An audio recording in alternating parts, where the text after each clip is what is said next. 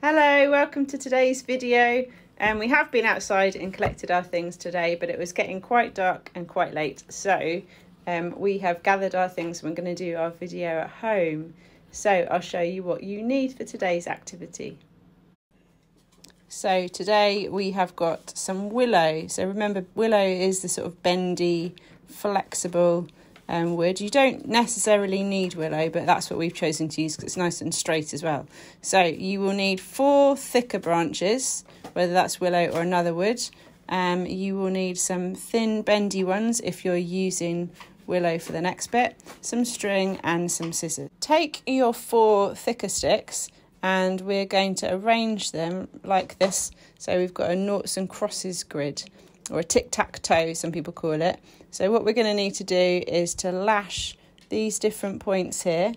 If you've watched any of our videos before, you'll have seen how to do some clove hitches and square lashing. But for those who are new to watching our videos, we're going to go over that now. So the first thing we're going to do is make a clove hitch. A clove hitch is a really good way to secure string or rope onto a stick or log before you start using it for lashing.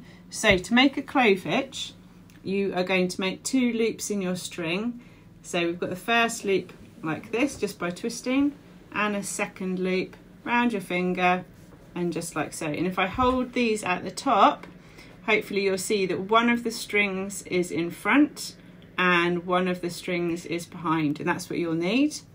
The one that's in front you tuck behind, and I'm not twisting them round or anything like that, I'm literally overlapping them. And then I'm going to put that onto my first stick, like so, where I need to lash it and pull the 2 ends of the string, like that. If you've done it correctly, you will have 2 bands on this side, and if I flip it over, you'll see you have a sort of cross on the other side, like so. Next, we are going to square lash this stick onto this one. So you can see that I've got the cross of the clove hitch facing here, and I'm going to put my next stick on top. Now I want to use the long end. You can see I'm leaving the short end here, the long end of string. Now you can think of this in different ways. You could think about it as a person. So we've got the head, the legs and the arms. That's one way to think about it. So you're going over the arms, around behind the neck, over the arms again, round behind the body. So each time you're going over, under as you work your way around. Some people like to think about it as sort of direction. So you're going over the first stick, under the second stick, over the third stick, and under the 4th stick, and each time you're only going under or over 1 stick. Okay, at the moment I've got that done twice, so I'm going for a 3rd time. So over the arms or over the first stick, behind the neck of the head or under the second stick, over the arm or the 3rd stick, and under the legs or behind the 4th stick. Once I've done that and I've gone 3 times, you should be able to see 3 bits of string, and if I flip it over, you'll see that at no time is the string going diagonally, it's going round in this sort of square shape, which is where it gets its name, square lashing. So once I've done that, I'm going to go the opposite way. This is to tighten the lashing. So I went behind the stick, so now I'm going to go the opposite way. I'm going over it.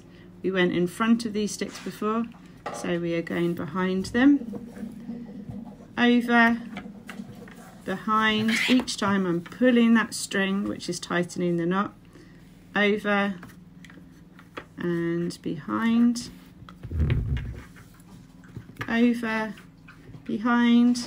One more time, so we're going round 3 times, over, behind, over, behind, and you can see that's made it a nice square shape now.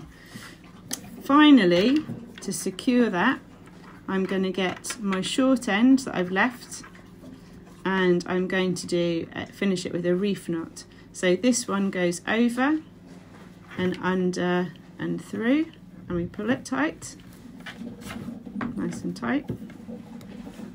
And the short one now goes over, under and through again. And I can cut off these ends with my scissors, just like so.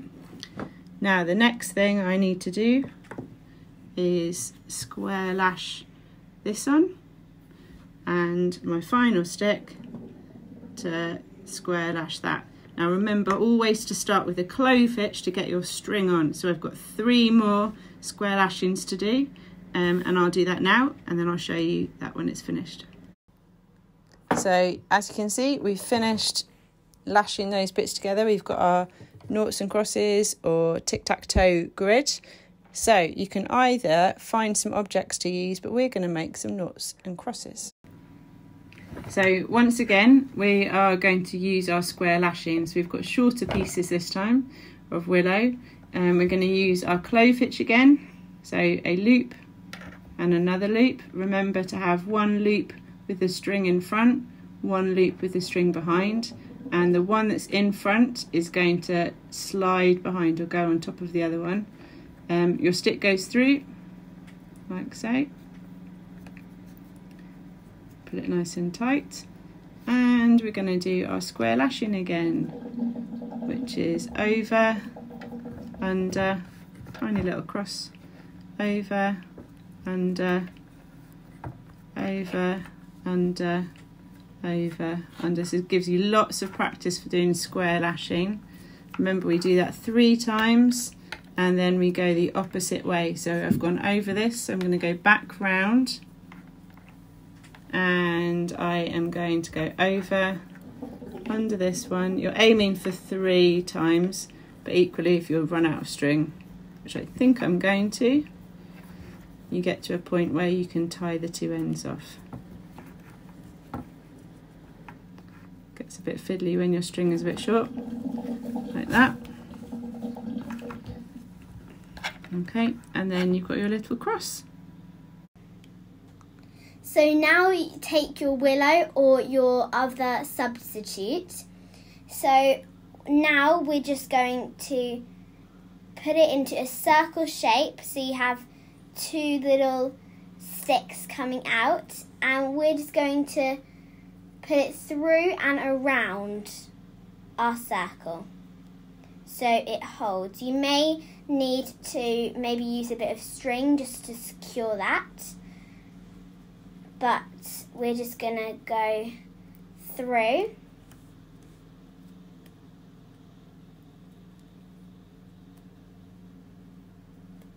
And you may want to cut off these ends, but other than that, that is your noughts. So we've made our game board, we have made our noughts and our crosses using our Willow. It's ready to play. So we're ready to play. Megan is going to be noughts, I'm going to be crosses, and we're ready to begin. Who do you want to start? Yes. Okay, go for it. Ooh, I'm going to go there. I'm going to go there. Got to block you. Okay. Then I'll go there. Ooh, think I'm going to get you there? No. I'm